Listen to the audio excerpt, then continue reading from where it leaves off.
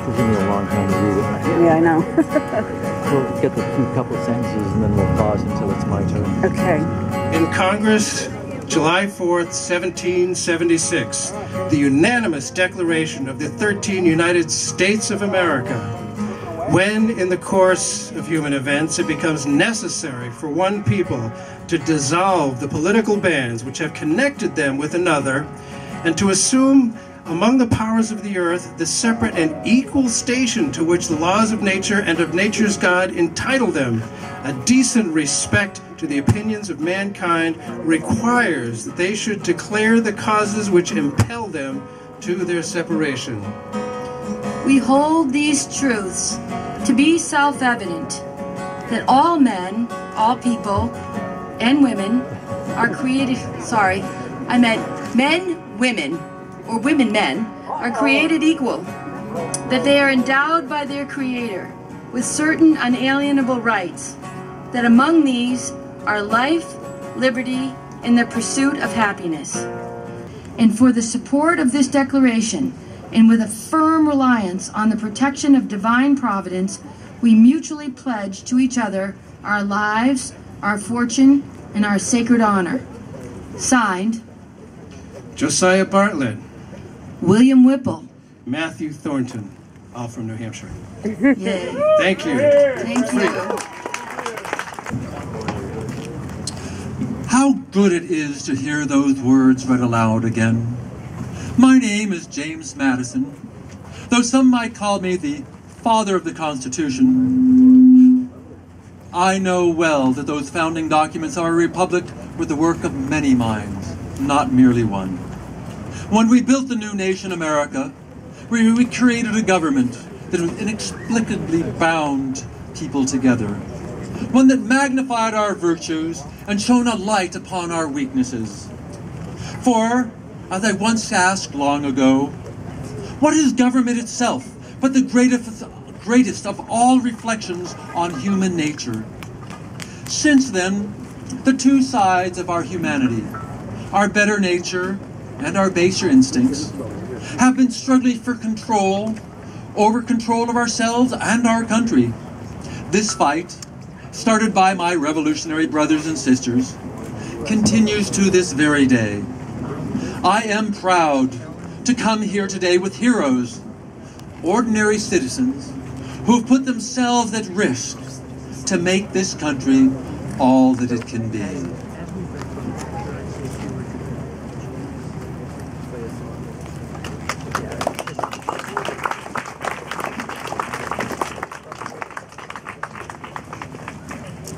As citizens of this republic, we are bound together.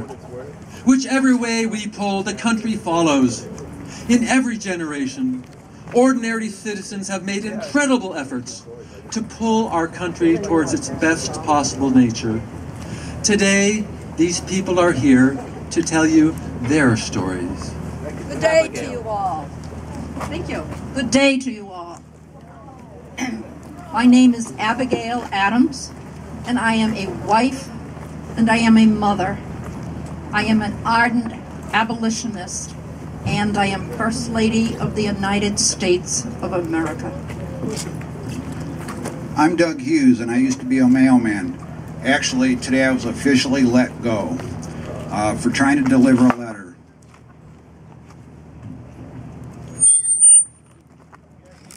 My name is Doris Haddock. You can call me Granny D. I used to work in a shoe factory, but now I am retired. You've probably heard our names before, not for what we did as individuals, but for what we did as citizens. You've heard of us because sometimes in our lives, each one of us took a stand that changed the course of this country. And even though we live centuries apart, we all fought the same battle. Throughout history, we've all fought the same battle, the battle between our better nature and our baser instinct. Who are you calling a baser instinct? I'm greed, and I'm part of each and every one of you out there, and don't let any of these do-gooders tell you any different. Well said, my boy. My name is Hopelessness, and I too am part of human nature.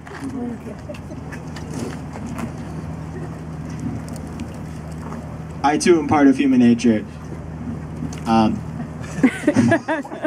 Look here. Look here. Thank you. Look here, you're all just normal people, and corruption has been with us since the dawn of time. You can't fight it, so why don't you all just go back home? Now come out now and introduce yourself, Apathy. What he said, I mean, I'm Apathy, and I actually think there's probably a lot of stuff in the world that's not right and should be fixed by someone, but it's so hard to come up with solutions and so easy to complain, and I'm just tired, you know, and I just got this great game that keeps me super busy, so I'm gonna go back to doing that. It's true that these baser instincts are within all of us. And during our time, we each saw humanity giving in to these base instincts. We saw a version of humanity that was only functioning at its lowest potential. We saw a colony of people denied their freedoms. We saw women and people of color systematically oppressed. Still are. We saw a government that turned its back on people to pledge allegiance to the highest bidder. But despite this darkness, we also saw a light in the best potential of people around us. We saw the belief in an independent, representative system of self-government free from tyranny. We saw resilience in the face of brutality, and strength and compassion in the face of hatred. We saw the belief in an independent representative system of self-government, free of corruption. And we saw people, incredible, inspirational people, who refused to give up on our highest ideals for humanity, even when the deck was stacked against us. And boy, was the deck stacked against us. The British Empire was the largest ever known to the world, with the strongest military. Racial and gender discrimination was codified in the Constitution, enshrined in law, and supported by the Supreme Court of the United States of America. Our government was bought and paid for with the very same people we entrusted to guard our political systems were writing laws with their left hand and cashing checks with their right. Everyone told us it was pointless to fight back. Has anyone ever told you to give up on something that you care about? Did you listen, or did you keep trying? Who can tell us of a time when you persevered and showed the skeptics? Raise your hand.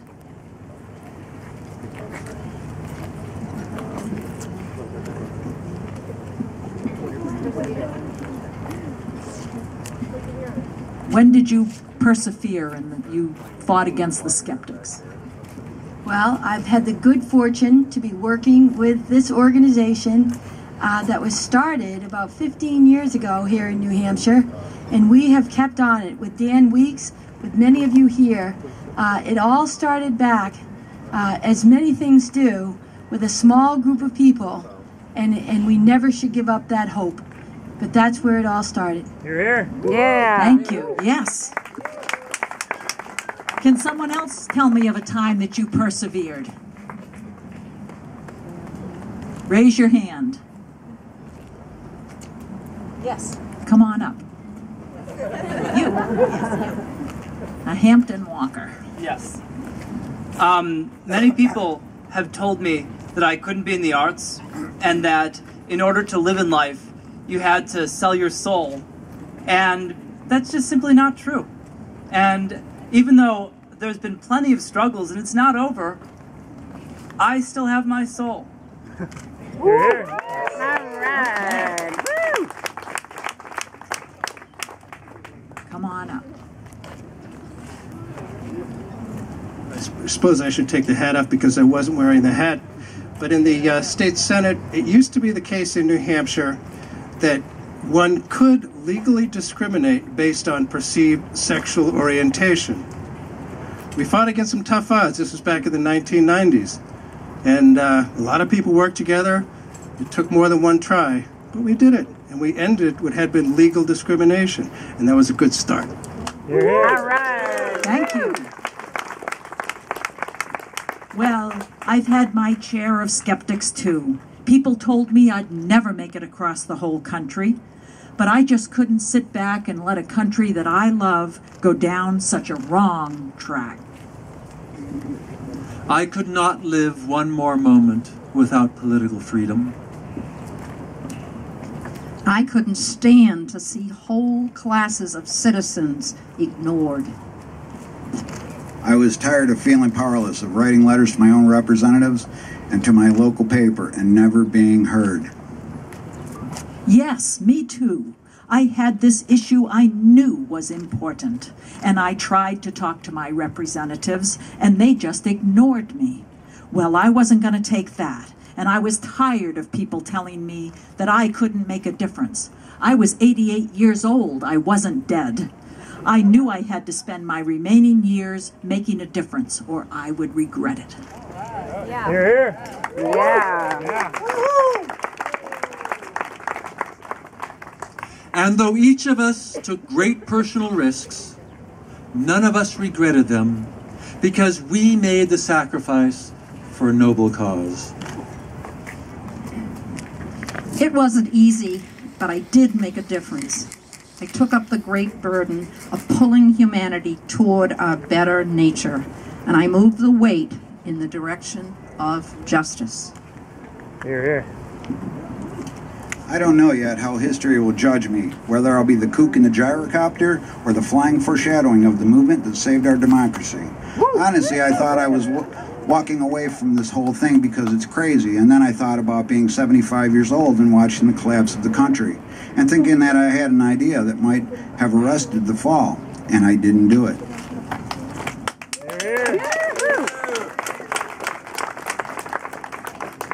When I decided to put on my walking shoes, I didn't know what would happen. I didn't anticipate as much of a wave as I have created, and I am happy for it. It just shows what one person can do. Here. Hear, hear.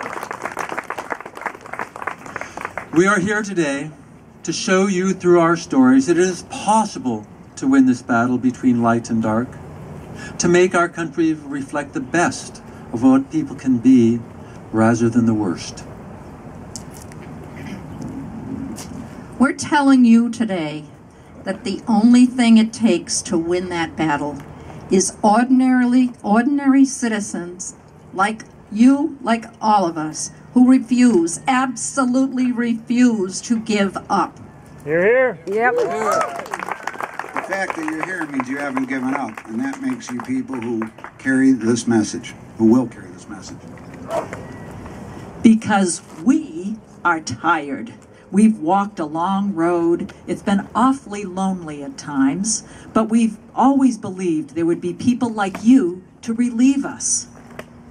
Heroes like us who will put country first and convenience second. We will always be pulling against the weight of humanity's baser instincts. But if we pull together, we can make this country shine again as a city on a hill, the brightest light of what humanity can accomplish. Who will join us? Come up here and add your strength to ours. Here.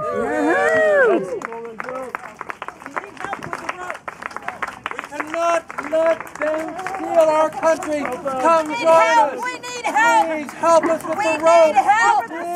Money, we need help. We need help. We're losing to apathy. Pull. Yes. Yes. Democracy. Yes, you can pull. Yes. Yes. Let's hear it for the heroes of our democracy.